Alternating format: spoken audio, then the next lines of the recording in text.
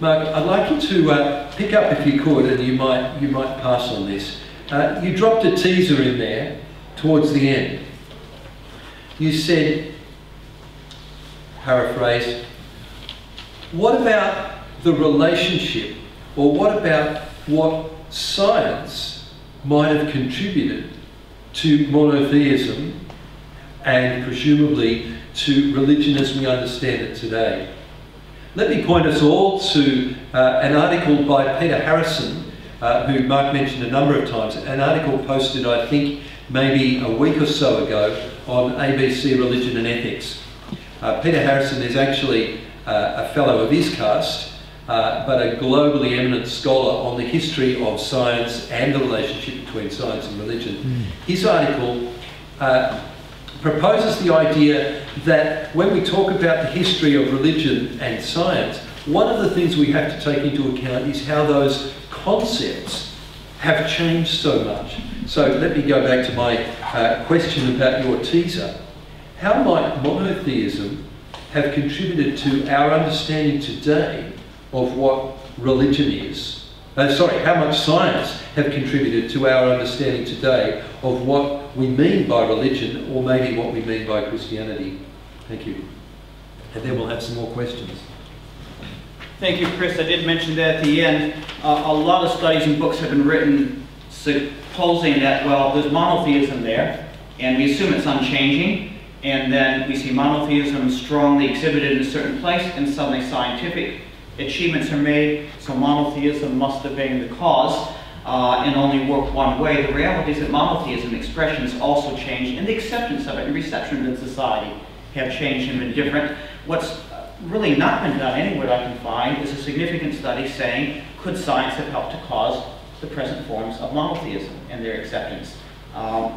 And to keep my comments brief, I'll read a footnote that I didn't read, though I had footnotes in the papers, and I take my glasses off because this is in font size 9. The fact that in most instances, with the probable exception of the classical era of Greek philosophy, monotheistic thought systems historically preceded the scientific developments with which they are linked means that the focus has been put on the likely positive impact of monotheism on science. But a case for the progress in scientific thinking having a causative effect on the development of monotheism could also be made, though it would be a bit more difficult. In the case of Greek philosophical monotheism, it could be argued that it was the asking of questions of the natural world that caused a movement away from the dominant polytheism of the Greek culture and toward philosophical monotheism, because the order of what began to happen there almost seems reversed. The rise of Greek philosophical monotheistic thought in turn played a considerable role in easing the way to the acceptance of Christian monotheistic religion within late antiquity. And anyone that studied early Christian apologetics realizes that one of the big aspects that played upon those early Christian thinkers tying into Greek thought, and it was moving in the direction they were going, and this whole rationalistic way of thinking and seeing the world, indeed secularizing the world, was very significant. Monotheism was long established in Hebrew thought, but fought a long battle among the Israelites for ultimate acceptance. The kind of questions the ancient Hebrews asked of the world around them, as for instance we find in Job 38 and 39, may well indicate that the interest in finding explanations for the natural order of things existed at least alongside of their commitment to monotheism. The ancient Hebrews asked questions of the natural world. They were curious. They wanted to know these things. Did that asking the questions also encourage the ultimate victory of monotheism over the ever-pressing demands of polytheism around them? If monotheism and natural science grew up together and shared many of the same critical individual thinkers, it is not unreasonable to assume that the natural sciences produced a context just as conducive to the continued growth and advancement of monotheism as vice versa.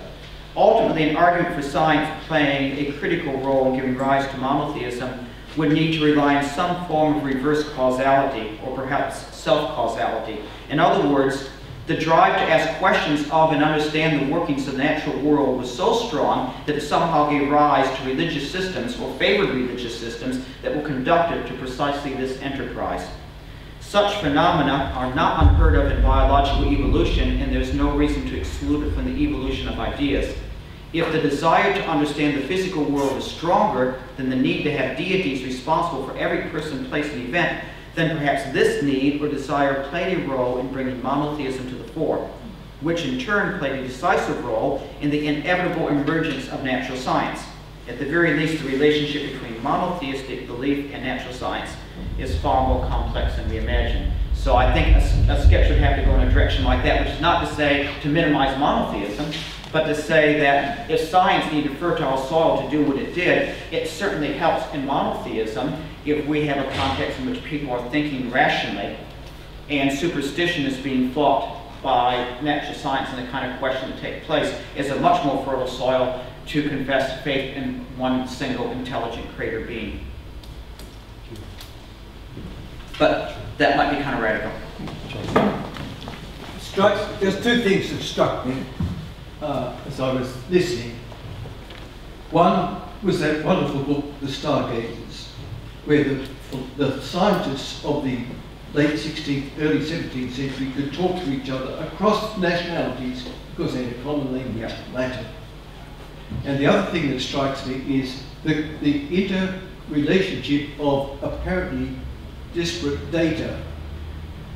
You first get in the Nicene Creed the bringing together of a doctrine of the Trinity from the diverse data of the Scriptures, which then develops ultimately into systematic theology, and that maybe has a helpful model for the interrelationship of the data of empirical observation that you then bring into scientific laws.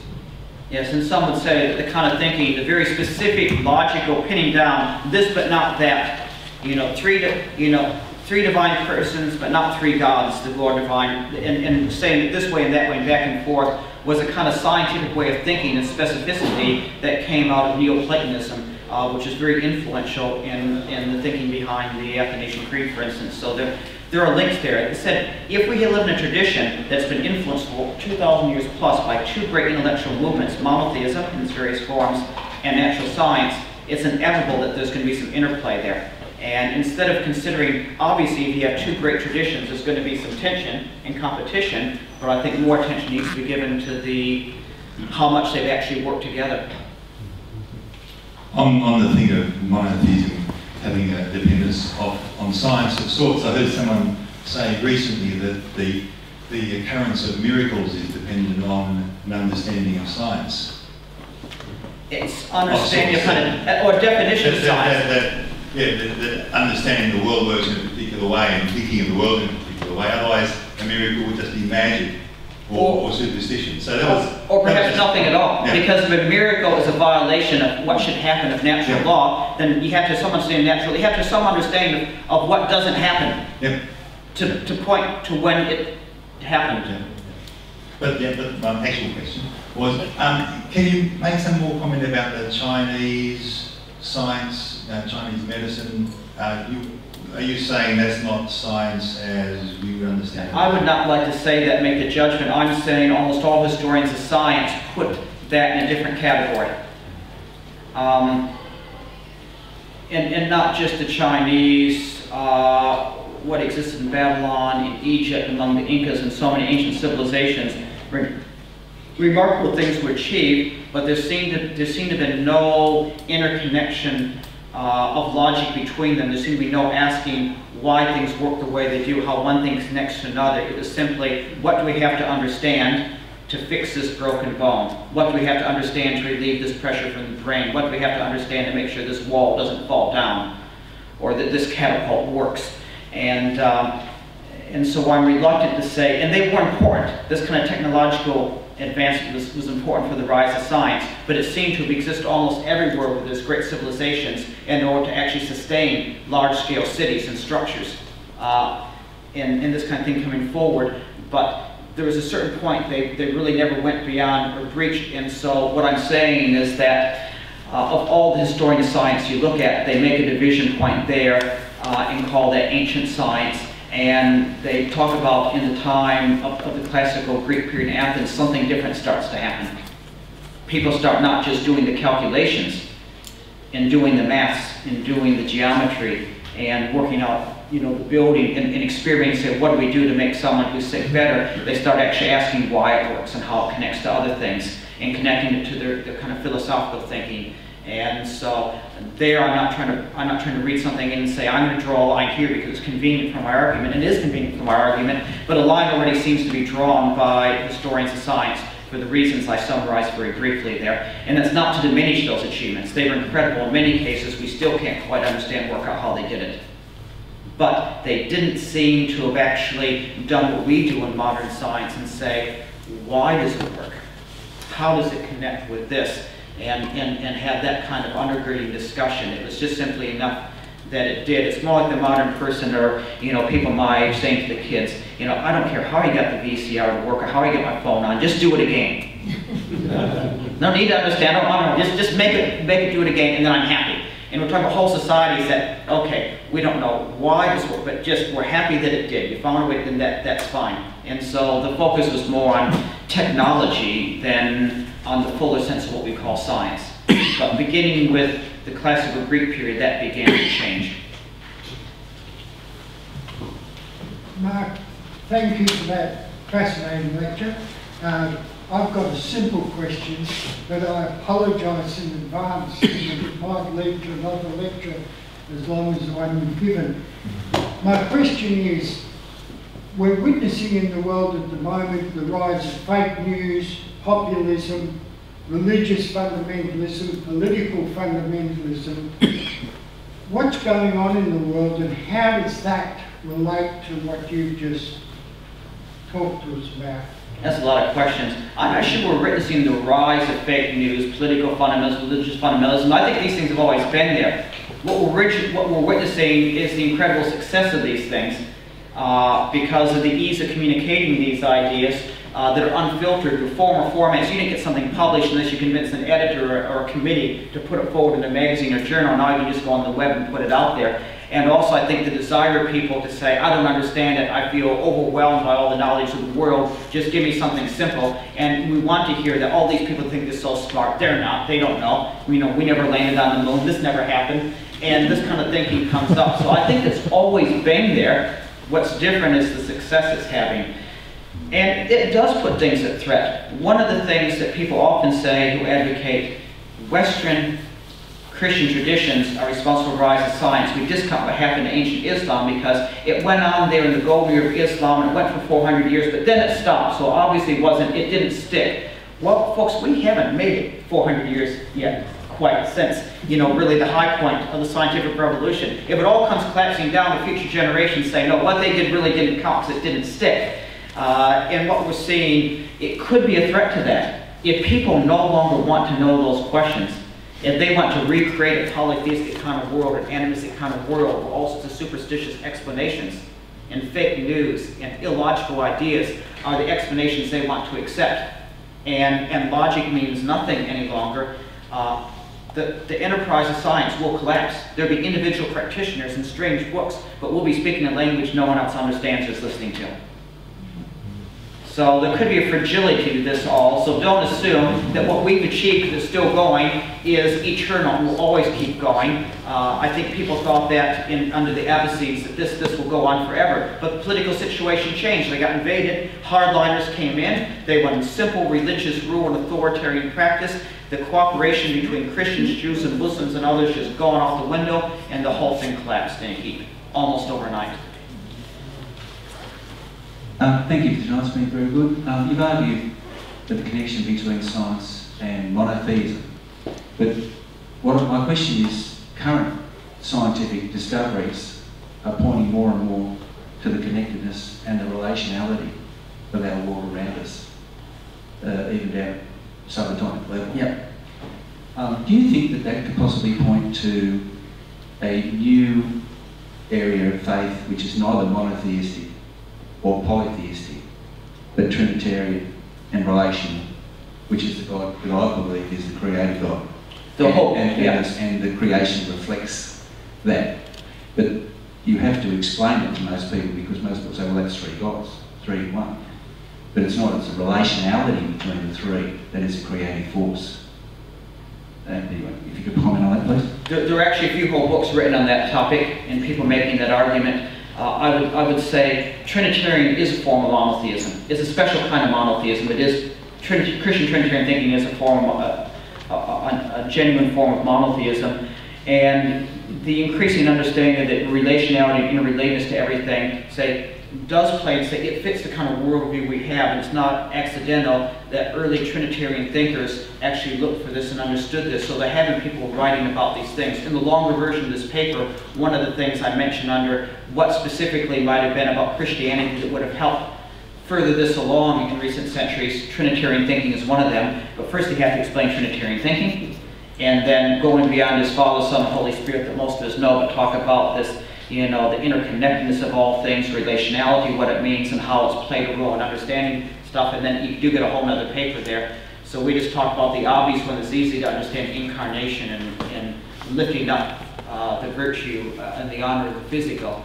But yes, there's a lot there. There has been some work done in that area, and there are a few books out there about that. A couple of them are quite good. One is I found quite unintelligible, actually, so I think the person got lost in their definitions. So more work needs to be done to explain it and get this idea to where people can understand it. But in the last probably 10 or 15 years, there's been several people saying things like that and expressing that.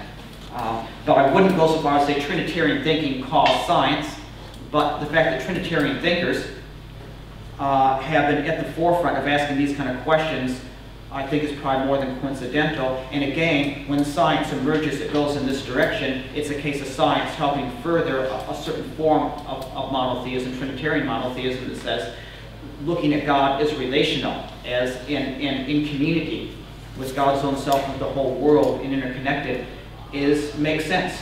And they those ideas tend to support one another without actually saying one caused the other. But that of course contrasts with both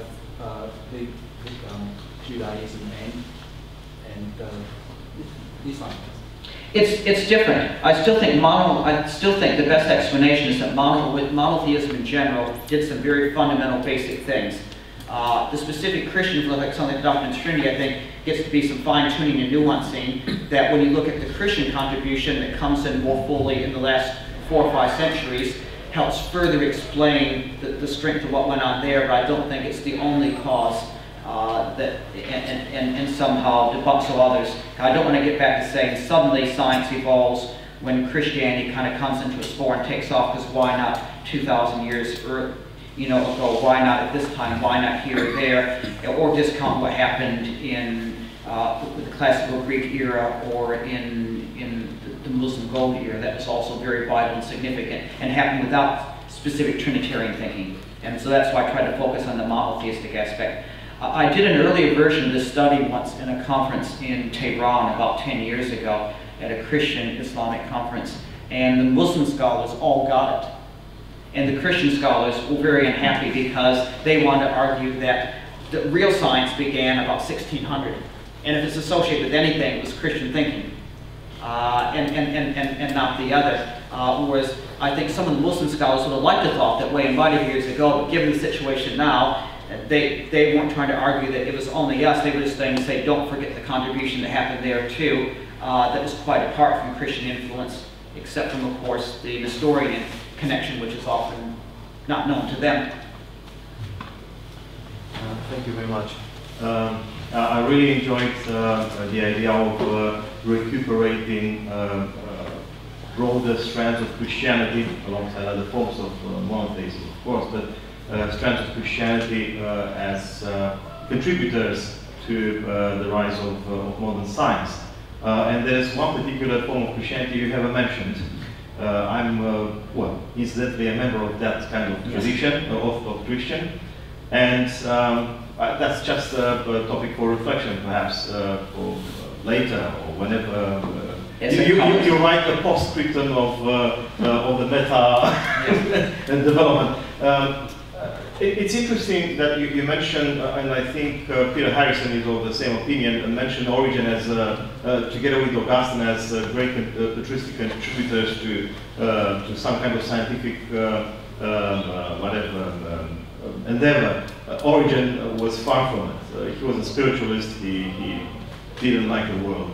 So that's something. He doesn't quite fit, but he often gets credit because Neoplatonism played a role in thinking that helped the science of the day, and he was a key role in that. But you're all right, he tied in very much to the not so keen on matter, more on the spiritual side, spiritual resurrection, all that. So it gets very complicated, some of these things. True. Anyway, but the true contributors in the Greek patristic tradition have been the Cappadocians, as Jaroslav Pelikan pointed out in, I think, the 70s. He wrote a book on the transformation of ancient science and philosophy by the Cappadocians, and that's a connection that is usually ignored. And from that point on, so that's mid-4th century or so, the Greek patristic tradition has developed a strand of thinking that has not ignored the sciences. On the contrary, they have developed a way of thinking that somehow recognized the autonomy of the scientific undertaking, whatever that meant in the Middle Ages, but there was research done, and Origen, I repeat, wasn't at the forefront of that kind of work. And throughout the Byzantine centuries, up until almost the fall of Constantinople, there have been people that were recognized as, well, they were called philosophers, but they were natural philosophers, as in scientists, that would experiment with advanced theories. The reform of the calendar, for instance, was predated by a Byzantine scholar in the 14th century, but because he wasn't sponsored by the government, he couldn't implement the reform of the calendar, so forth, astronomy and all that. And one of the things that I believe it's usually forgotten is that after that, well, end of the classical Islamic science in the 12th century, there was another major moment in the history of the West, which is the arrival of the Byzantine emigres. They had to run away from Byzantium because of the Turks. Yeah? And they found refuge mainly in Italy, and they have catalyzed what we call these days the Renaissance phenomenon. And they were known for their liberality in terms of free thinking, scientific inquiry and all that, to the amazement of the locals in Italy at the time. Doru, yeah. I'm going to have to ask you that question. Okay. What's the question? Topic of reflection. It's something that, you know, there's another strand of Christianity that should be recuperated and included in your meta-narrative and all that. Thank you. Thank you. Point taken, we do that. It's a complex story what went on in Eastern Christianity, so we didn't quite go into that, but the point about the Cappadocians particularly is a good one and well made. Thanks. Thank you. My question is, your talk has made me think whether you have thoughts or whether there are thoughts on that the different stages of growth are from instigated by a loving Father God who takes great pleasure in humans, whether religious or anything, making discoveries about what He's created. I didn't quite understand the question, sorry. If you've had thoughts or if there are thoughts, because for me your talk is very much saying what human effort has made in religion discoveries or in science discoveries, but it made me think of the different stages of whether Father God is the one who is given the ability to grow to those different stages by allowing those discoveries to be made rather than being human effort. Yeah, obviously I think about that, but it didn't really quite fit the paper, because the paper is meant to be a study saying what can we see based on the evidence, modeling how scientific theory about what happened in history might be formed, rather than saying what did God do. So it's one of those kind of things you're looking at neutrally, saying let's look at what's there.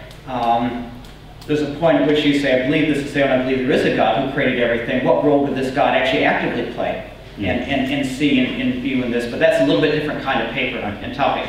And if you do that in a paper like this, it kind of weakens the argument that you're trying to make, saying this is what we can just see looking at it openly with what's there and what might not be there. That takes it to another level and saying, now maybe Christians among ourselves, other forms of monotheists might want to stop and say, so if we think this way and believe this way, what was God thinking and doing? How did God use all this coming together to get to a certain thing? But that's a more theological reflection rather than a historical scientific one. Okay. So that's why. So yeah, I understand the question now. Thank you. I think we have a about 1 minute to go. I've got 3 minutes. You've got 3 minutes, have you? We have time for one short question. But my watch might be wrong. If anybody has one. I'm relying on what the captain told me on the flight on the way in, what time it is here in Sydney. Yes, we do have one short question. It is a short question. Oh, sorry. We talked about religion and science and so on, the beliefs in science and how they might be correlated and not cause and effect. We have God in this picture. What about the devil himself? How has he played a role in scientific thought? They'd be bad scientists. That's another complexity of the situation. It makes it into a more theological paper, and you're looking at spiritualities and saying what happens, what this and that. We're simply looking at the effect that the belief, whether that belief is so, and it's really written also engaging with those who don't believe that there is a God. Atheist mind say, just the idea of you conceive that there is one God who created everything, what would the impact of that belief have on the way you see the world, how you do science in doing that? And again, like this question, it's moving into a more theological question, which is legitimate, but for probably a different kind of paper or setting.